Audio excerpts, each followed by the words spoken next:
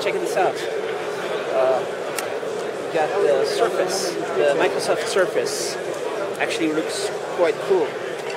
It's kind of magic. How can I be so precise? I feel like I'm a cowboy. How can I? It's like really. It's kind of like they have magnets. They have. Can you try and come a little closer? We can see here. It just goes there. Whoop! Automatically. This. Well, that's sometimes smoother than others, and every single time connects. Wow, that's cool. All right, and then we can come here close a little bit, and you can see there's a door. It sounds like a door. It sounds like they said that. Well, this is well made, but of course it's kind of like premium priced. Maybe it's on purpose to not cannibalize other products that are with Microsoft on the market. But $600, you get this with a keyboard, and it collapses. You carry it around. Maybe you also put it on the back, I guess. And when it's on the back, I think it doesn't click on the. Maybe it does. I'm not sure. But there are magnets. Or maybe not. There might be magnets holding it down, so it doesn't. It's very cool. Let's go in here. Let's see how effective this is. So, full Internet Explorer. Then I'll type. There might be internet. There might not. The internet is connected, so maybe maybe it's going to load. It's actually loading the website, which is impressive here at the trade show. So, sometimes it's just whiteness, but that's well, full of flash, embedded flash here on my website. So, did I lock it up? Oops. And it crashed. Here. ARM device is not responding. Oh, that was cool. Okay, I like this. Loaded up. Beautiful, huh? Yeah. It's because I have 11 embedded flash videos. I'm just gonna play this one in full screen, and that's it. Playing back here. I can even play it back on its head, and it holds. This is really an impressive keyboard. It's cool keyboard. I like the idea that you have full with mouse, full. You get a full laptop experience with a tablet, and that's the ARM-powered laptop for Microsoft. So awesome! It's actually really cool. And then I can maybe multitask. If I go over here, I go over here, and I'll check the weather, and then I can go back to desktop, and I can go back to weather, and back to desktop, back to weather. How fast can you go? Yeah, it catches up. You can go back to the web browser and still playing the video. So, impressive multitasking going on. And if I go here and I click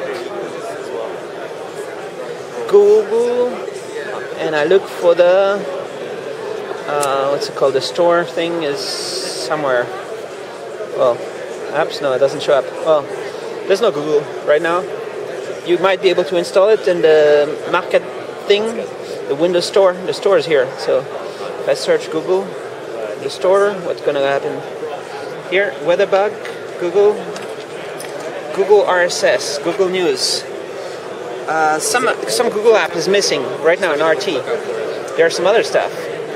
And so this is a really cool device. It's very nice. This is thin, it's light, it's magnesium, but it's not dual booting Android. So you don't get the dual boot Android on the hardware that you paid for, but you get pretty cool, pretty well made, full Windows. I'm calling this full Windows, even though you can't really run an X file from x86. But in theory you could. You would click on the X file and it would just launch from the cloud. And you would be able to stream your apps over the cloud. And I'm sure Microsoft should do that. Other companies could do it maybe. You just add a new app, Citrix or whatever. They're going to do it, I'm sure. You just click and you're going to get all your x86 apps except the one that you really need at local hardware. And then let's walk around here, if you don't mind. Can we walk over there? So this is this Dell? Dell. That's real Dell device. Like this. So here we have the Dell convertible style. Goes back and like here. Like there. Dell. So we like Dell, this Dell. And here we have, I think this is Asus. Asus. They all touch because that's the RT and that's Windows 8. It's really about touch. You have, it's kind of like a transformer. It might be exactly the same as a transformer, but I think it's slightly different.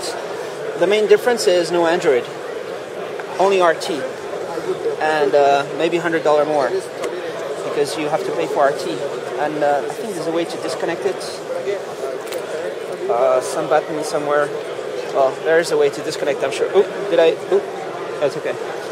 Maybe there's one other device in here. Lenovo. Lenovo is the other device. Let's go. Check on it again. I know you were here. Yeah, I'm just trying to think. I was using it on my way over. So is this? I think it's 12.1 inch. Is it? Or is it 11.6? What do you think? So this is 10.1. I guess it's 11.6, maybe 11.6. Oh, this is cool. This is a nice thin ARM-powered laptop. Lenovo, one of the top device makers in the PC laptop space. Maybe number 2 in the world or number 1 in the world. Like the huge. Lenovo is really huge. And this is a nice design.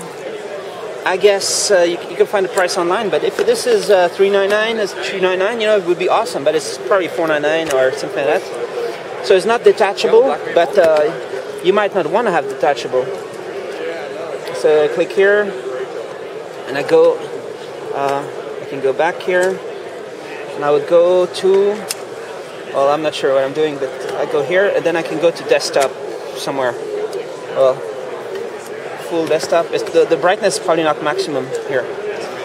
Here, brightness, I'll do it like this. No brightness. Okay. I'll check the version of, there's no version. Here.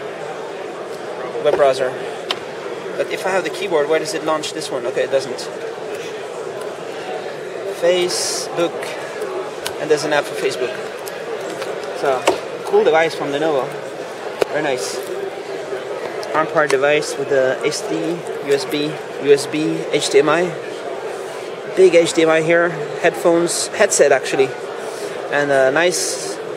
Well, this is an original ARM-powered device. So Lenovo is doing the ARM-powered laptop.